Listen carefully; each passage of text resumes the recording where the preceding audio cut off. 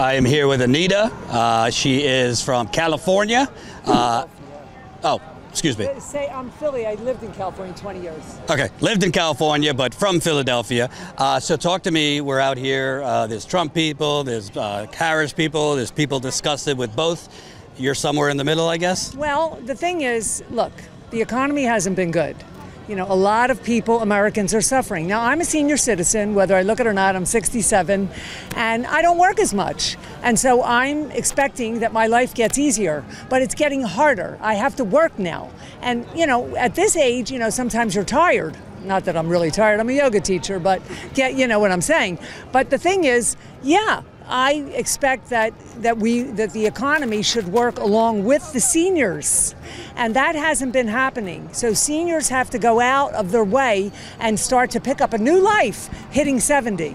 Is that because grocery prices, yes, gas prices, rents? Right. And I'm still traveling around, driving places all the time. Just came back from New York. I'm driving.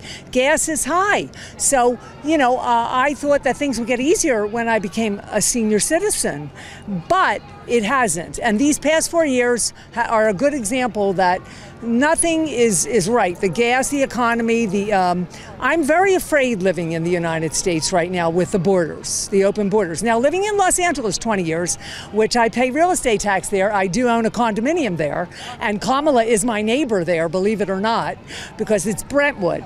That's where the whole O.J. Simpson thing happened, and Kamala and her husband have a home there, and her office is there. Even though she's from San Fran, they live there when they're not in D.C. But the thing is, I see the open border. I've learned about that very much living in California because, you know, it's so easy to cross the border there. Mexico's right there at San Diego. My neighborhood in Los Angeles has a total disaster, and it's Brentwood, one of the high-end elite neighborhoods. It is like after the election, I'm going to sell because whoever gets in, depending on who gets in. Because disaster in terms of homelessness. The neighborhood is no longer considered the upscale neighborhood. Because of the tents and the immigrants, the border needs to get under control.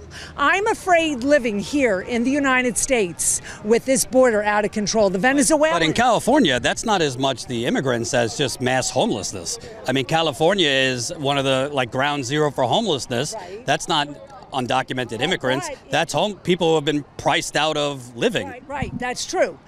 California's gotten very expensive. You're right. It is one of the most expensive states. Tax-wise is New Jersey, has the most high real estate.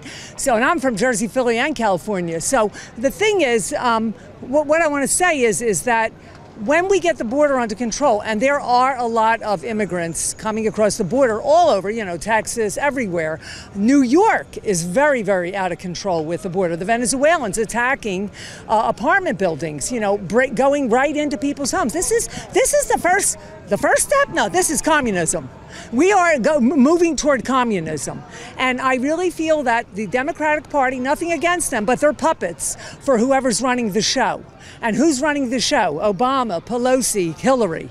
They're running they're pulling the strings, okay? And she's a puppet. That's why they put her in, Kamala. But you think it's communism because we have an influx of immigrants? No, they want to have a one world government. And they're working toward that. And the United States is not that, but they're trying to make it that one world government. I agree with you, but disagree with you. I don't think it's those politicians running the government. I think it's their donors. Donors of both sides. Yes, the donors. Trump's taking money from billionaires, millionaires. He made his Secretary of State the ExxonMobil CEO. And Kamala is taking all this money from billionaires and millionaires, and they both expect a return on investment. But here's what I'm looking at. You don't think Trump is just as purchased? I think, listen, all politicians are not to be trusted, okay? But I'm going from experience. Trump was in office 4 years, gas was low, we didn't have inflation, and we didn't have a war. So I'm looking at that, and I felt safe in America. I do not feel safe. I feel like I have to really lock my windows up at night, because when I go around the neighborhoods, I see the immigrants all over now, and they're busting neighborhoods up. But in fairness, there was a worldwide pandemic that, frankly, Trump badly missed. 1 second. Well, the prices started skyrocketing. The prices started skyrocketing his last year. inflation started skyrocketing because of the supply chain and all that. Okay. So Biden hasn't made it better. I don't think Harris has any solutions to make it. But you're making it seem like the prices are only because of the Democrats when it started under Trump. First of all, this interview is a conversation, not an argument, and it's not about blaming. They're all wrong. Biden took down the wall. He could have kept that wall going where Trump started. Usually what you're supposed to do, regardless if you're a Republican or a Democrat, is to help each other, support each other, and pick up where one left off. Trump was putting the action into controlling the border. They did not continue that. There was a lot of tit for tat and little inner childs jumping up saying, let me spit on you and I'll spit on you and you spit on me. And that's what's going on I'm a psychotherapist, okay? That is what's going on psychologically. I'm not blaming Democrats, but they've had 4 years. The border, when Trump was in, all I'm saying is I don't care what they all do behind the scenes. When he was in office, gas was cheap. My clothes are big because I can't eat my snacks anymore, okay? I have to, for the $2 cookies are $8 now, okay? Inflation is high, and not everyone is going to see it as a senior, and the young kids might not see it, but the middle of the road people will, because they have children, they're raising, and that way. But I have to look at who did a job when they were in office. They're all, if you wanted to say they're all crooks and they're all liars and stealers. And that is the job and the life of being in politics. That's unfortunate. I want to, one more thing. Let's say Trump gets in, the border is shut completely. Well, it's never going to be shut. No. But from what you're saying, you want control. Right, control. Let's say he achieves that. What is he proposing that's going to get these prices down? It's fine to acknowledge it, but in his mind, he talks a lot about fracking and energy. So everything has to be done in a bigger picture. You see, people think that like everything that's going on in the world is a symptom, like the gun shootings in the schools that are happening like once a month. You know, it's like a regular lifestyle now. Once a week now. Yeah, right. Okay, that is a symptom from the bigger picture. It's called transference in psychology. When you fix the bigger picture at the top, which could be energy, you start with, naturally inflation and gas and border and all that, one by one, they come down. And then what happens in societies and communities all around the country, you see less of that. You're never going to get away from gun shooting, et cetera, but you will see less of it because the world is in one big insurrection. But how is drilling, and then sending that oil and exporting it to other countries, how is that lowering the price of groceries? How is that lowering the price of rent? Well, how is that lowering the price? It all figures in with the money. I don't know about the math so well, but when you do fracking is the first, energy. Okay, he talks about that. I'm not, that brilliant to know about it. Covered the pipelines. They're fracking, which is very dangerous, and then they're selling the oil to other countries. It's not actually being used for American energy. So either party, the Dem or the Repub, are not going to do exactly what we all want. Mm-hmm. But as an everyday person, I don't care about politics. I don't care what they do behind closed doors. Right now, I want to see low gas. I want to see a controlled border. I want to see inflation go down. I want to be able to go get my nails done. I want to be able to buy my cookies. But you don't know how Trump's going to do that, I'm getting. You just think he will. No, you're calling him a liar as the fake news. How is he's not proposing how? He already did that. He already did that when he was in office. Right, but the prices started going up in 2020 during COVID. He was still the president. No, they didn't go up 20. They start going up after 21.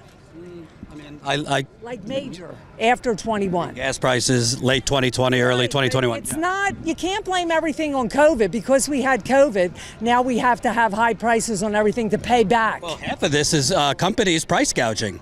A lot of this is companies price gouging. I haven't heard anything from either of them. Well, Kamala says she's going to stop price gouging at groceries. How? We'll tell you later. Trump says that's communism. All I know is that I haven't seen anything from Kamala. We saw what Biden did, and it wasn't good. Mm-hmm.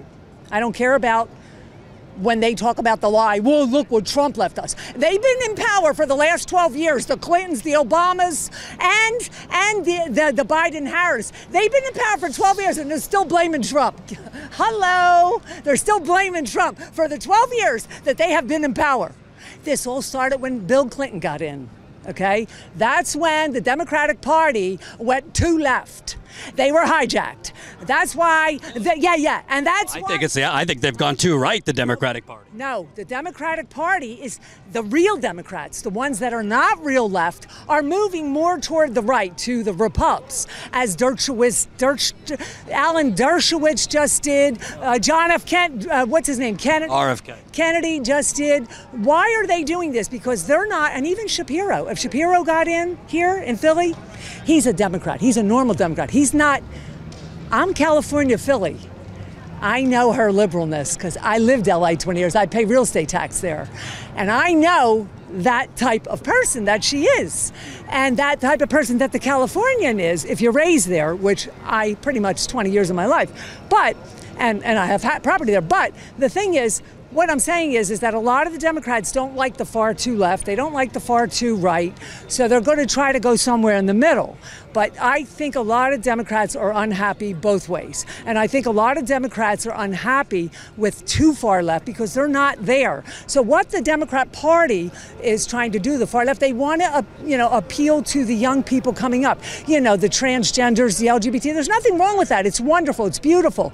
All of these things. But, with the girls in sports in school, that's taking women's rights right there.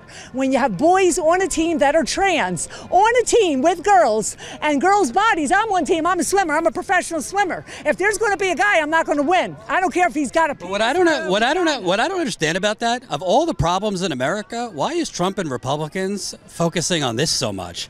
This is not a big problem in America. No, why are they focusing on abortion? Because that's taking women's rights? No. What's taking women's rights is putting men on a woman's sport team. You don't think it's taking women's rights to make medical decisions for them, the court overruling Roe v. Wade? That's a different thing, but they're using that whole abortion to get a vote. That is, if you're going to vote for somebody just for that, hello, I'm not going to vote just for that, okay? I mean, there's many other factors. I mean, if that's your main thing, I was talking to a young guy the other day. Oh, I'm going to vote because the girls can't have abortion. I'm like, how many girls did you force to have an abortion? It's like a guy thing too, okay? It really is. What do you think about Trump's talking about jailing anyone who cheated during the election? He's already claiming people are cheating. He's saying about pardoning people who were arrested for storming the Capitol. A lot of people that went to the Capitol are being held hostage. Really? Yeah, they're being held hostage because I went to J6, and I could tell you everything firsthand. So could he. He was my cameraman. He was there. Yeah, tell me, why are they hostages? The doors were open. Antifa started. I don't want to get into it. Were all the doors open? You were there. The doors. No, right? Yes, they. No, yes. He got the footage. He was there. What? So did I. Okay. And the doors were open initially, but Pelosi didn't send the National Guard. Okay. And she did not, and she even admits it. She even says it on the news. So you think Trump, who by all reports was sitting there watching it happen on TV and not doing anything for hours? Let me tell you something. He didn't tell people to go down there and ride. He just asked people to go peacefully. People went, the doors were open, but then they closed them. You don't think him right before saying go to the Capitol, fight, is instigating? He did too. He was there. I saw it. He said, go fight. Anyhow.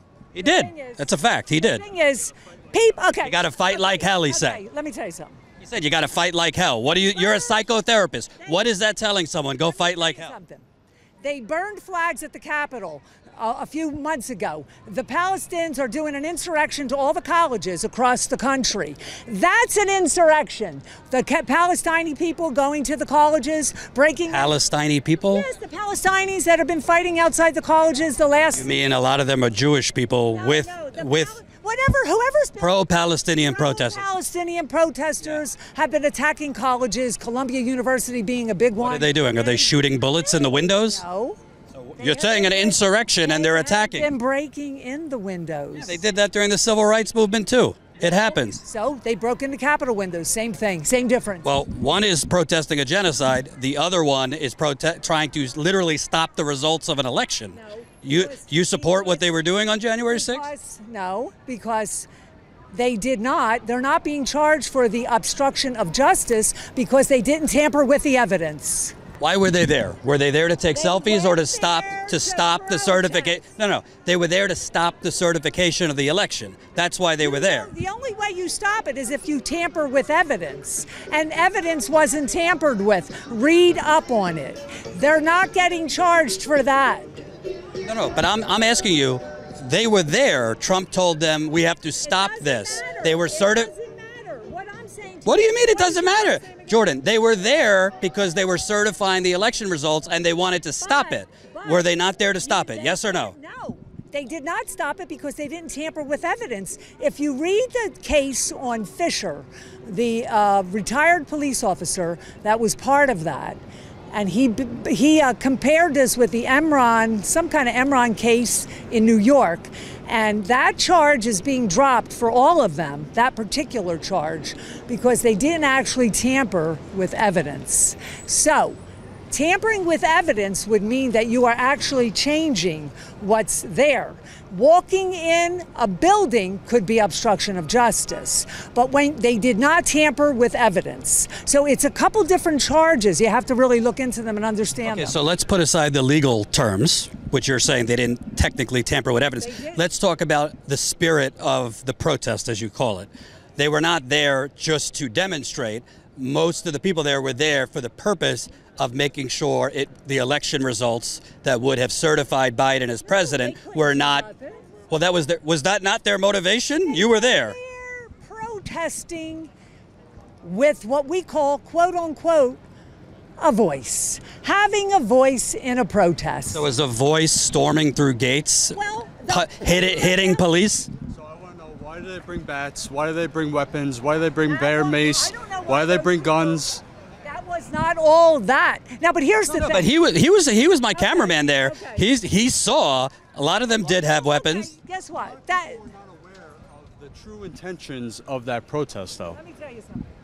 Okay. But everything going on around the country the past 4 or 5 years since George Floyd, and I'm talking about the looting, the burning of statues, the burning of cities, the burning of buildings, the pre-Palestine Hamas thing that's been going on the last 6 months now, the people that they went and burned the flag outside the Capitol. The world, I don't want to just focus on J6, but I think everything is really one big insurrection and chaotic right now in the United States. What do you mean by one big insurrection? The whole world is in an insurrection right now because we have wars. We're having wars. There's no peace. You think Trump is the one to bring back peace? I don't think anybody is. I'm just talking. Okay. There is the world right now in the cities, going all the way back as far as George Floyd, where the cities were being burned, where the statues were being burned, all of the statues were crushed, taken down. People are looting stores, and the whole thing with the pro-Hamas, all of that, and the burning of the flag, and the J6, all of it. And the wars. Wait, 1 second. Can I just ask you respectfully? He's been covering the protests. Most of these protesters, they're not pro-Hamas. They want innocent Palestinians to stop being killed. That's fine, but they're going to colleges and busing up colleges, and that's not right. Taking away police powers. That during the civil rights movement too. I mean, that happens throughout American history. What's the difference? They did it at the civil rights, and they could do that at J6. What's your name again? End of conversation. I just wanted to get your name for the video. Anita. Anita, thank you, Anita. You're a good sport. You're right? Okay. I'm a woman, baby. You're right because you're a woman. All right, well, that's one way of putting it. John, I got to take my hat off. Oh, my God. You remember, John, when the times you've called me and said, I need a drink? I forgot how mentally damaging this line of work is. What have we been out here for an hour and a half? I want to retire. The complete cognitive dissonance on both sides. The idiots for Trump. The nice people, but still kind of dummies for Kamala. I heard a new word today, the Palestinians. I want to be fair. I want to talk to the people, really see where they're coming from, understand why they're supporting or not supporting. But the shit coming out of people's mouth is just one dark matrix of Steve Bannon and Sean Hannity and Tim Pool meets Rachel Maddow and NPR and TikTokers and all this bullshit. People don't know what the fuck they're talking about, and it's damaging. It gives me brain damage. But we march on and we fight on.